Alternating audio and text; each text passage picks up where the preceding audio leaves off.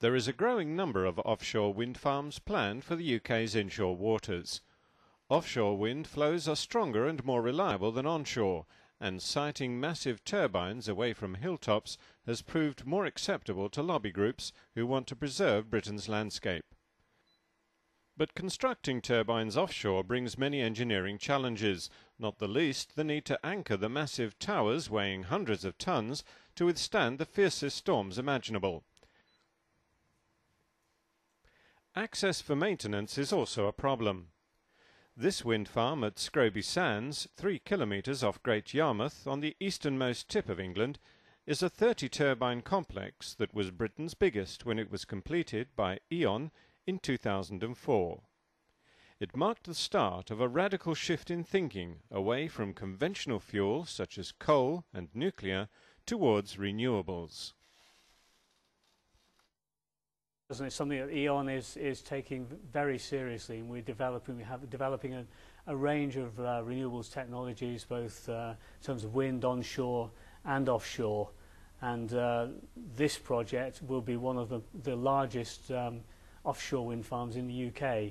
We're looking for construction over a 2-year period following planning consent. So we're hopeful that we will get the first renewable generation in 2012. The new wind farm is to be built off the east coast of England at the mouth of the River Humber. It will comprise up to 83 of the largest existing turbines, generating 300 megawatts at peak output, enough to supply the electricity needs of 200,000 homes. Why the Humber?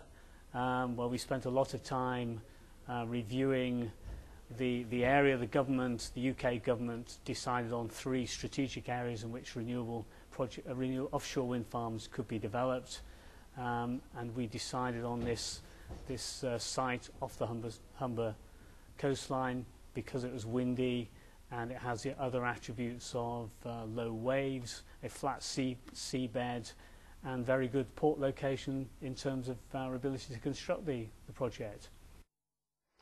The shift to renewable energy sources such as wind power is in line with the UK government's targets to reduce carbon emissions 60% by the year 2050. Power companies such as e.on, which currently generates about 10% of Britain's electricity, are under pressure to use alternative sources of energy. We're not only talking about wind farms. e.on for example, is constructing in Scotland at the moment what will be the largest UK biomass fueled power station. We're also very active in developing marine devices. We have a team that are looking to put into the sea both tidal and wave devices.